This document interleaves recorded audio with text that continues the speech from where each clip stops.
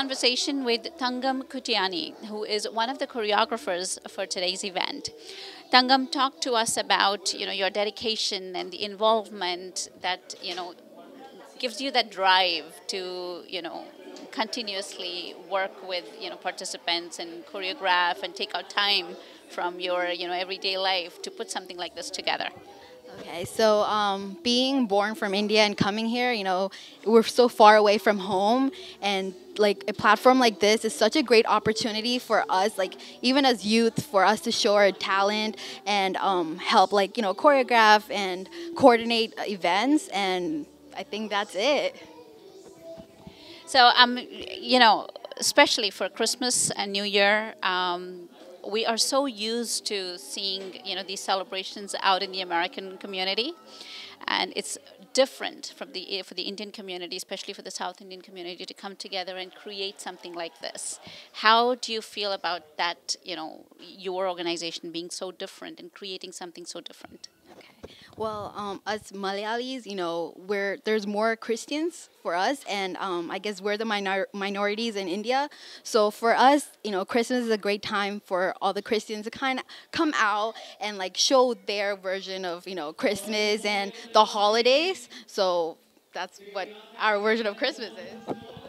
All right, Tangam, thank you so much for sharing your thoughts, and congratulations on a successful event. Thank you, appreciate it, and happy Merry Christmas and happy holidays. Kerala Samajam is a 33-year-old organization. I would say the biggest organization in South Florida, where Indians come together and celebrate all these events like Christmas, New Year. We have our Onam program, and also we have an inauguration program. Apart from that, we do conduct boat race, tug of war competitions, and all year we have different variety programs coming up. To get these people together. We keep the same culture as we lived in India. I mean, almost the same, not exactly the same, but as far as possible. So this event, like Christmas event, we have the main attraction was the Christmas cake that one of our team members built. One person alone built a 16-foot tall 11-tire cake, and that was the first thing that ever happened. I wouldn't say that I haven't seen anywhere in all your US such a tall cake, so tasty, and it was distributed to all the kids, adults, everyone. I have been.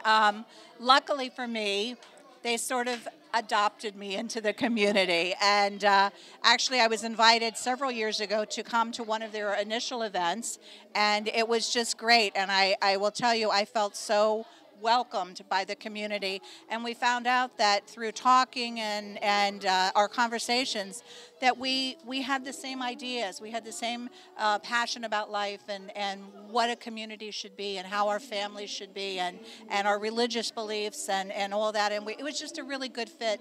And luckily for me, they have continued to invite me and have included me in many of their events, and I enjoy it. I really enjoy watching the children who, when I first started here, were much younger, and now they're growing up and teenagers and getting into high school, and so I'm kind of, seeing them grow up and become members of our community. It's really very exciting, and I feel very thankful to them for inviting me. Aris, you've seen so many similarities that you just mentioned. How do you think that the South Indian community is helping the community here in Broward County?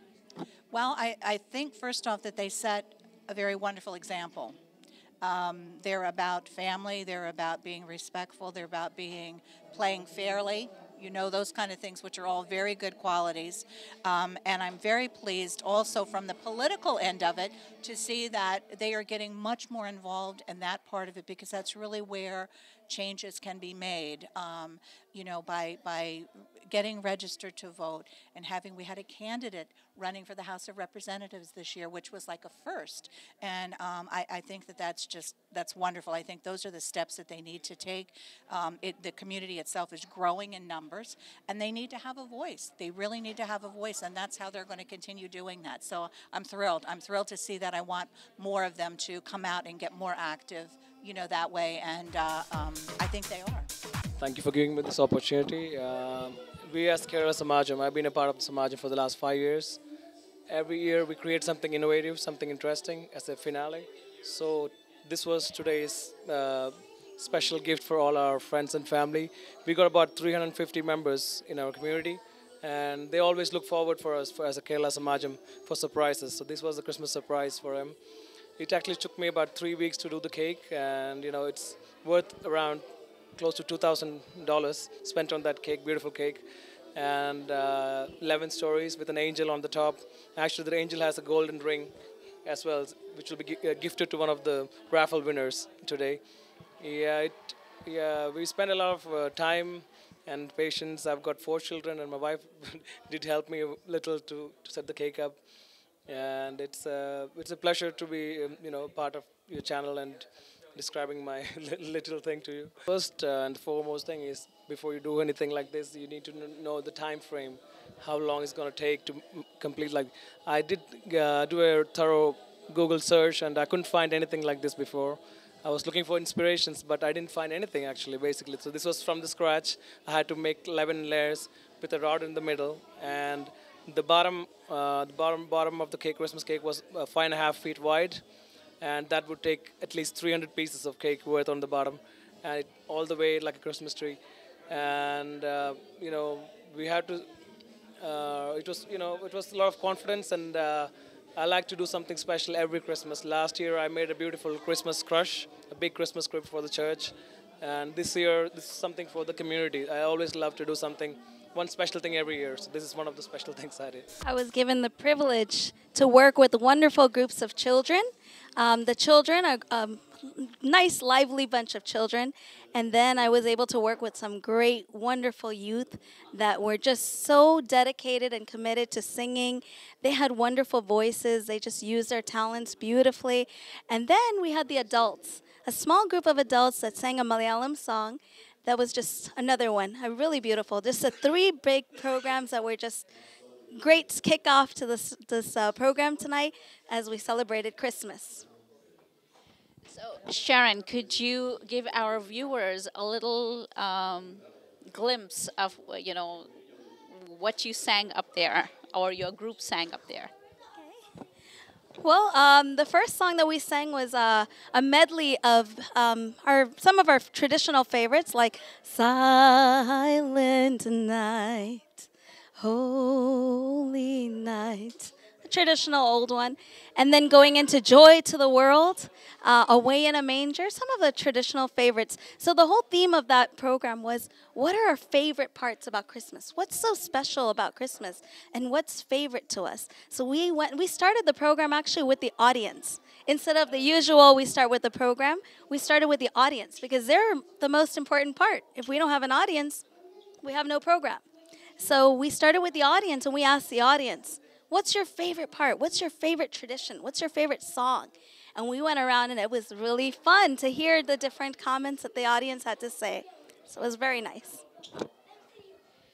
Sharon, do you also sing in the traditional Indian language, any South Indian language? Unfortunately, I mean, I do, but if you heard me, my accent is not that great because I was born here. But yeah, with English, and then I was able to coordinate the Malayalam, and I love Malayalam songs, so I was able to pick out the song and be able to coordinate the singers for that. We had the really great singers to sing that tonight, so it was wonderful.